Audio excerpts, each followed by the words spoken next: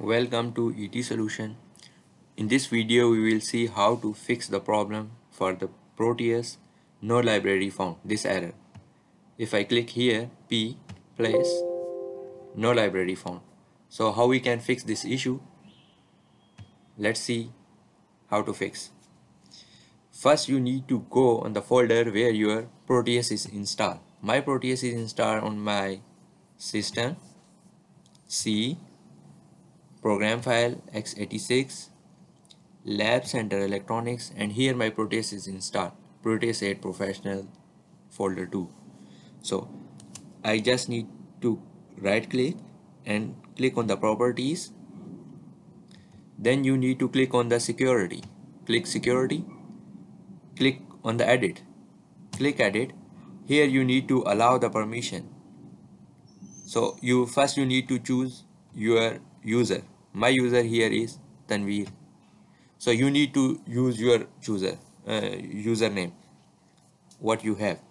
So you also need to click here allow. Okay, so these three are already okay. So remaining you need to click all that you can do. So here they give me the option for these three, so I can do all what I can. So just click apply. Okay, now it's modifying the permission. So it's done. You need to click OK here, OK. So go to the Proteus. You need to restart the Proteus. If you don't restart, it will not work. Okay, no library found. You need to just close and open again. I already have project. I can open the existing project.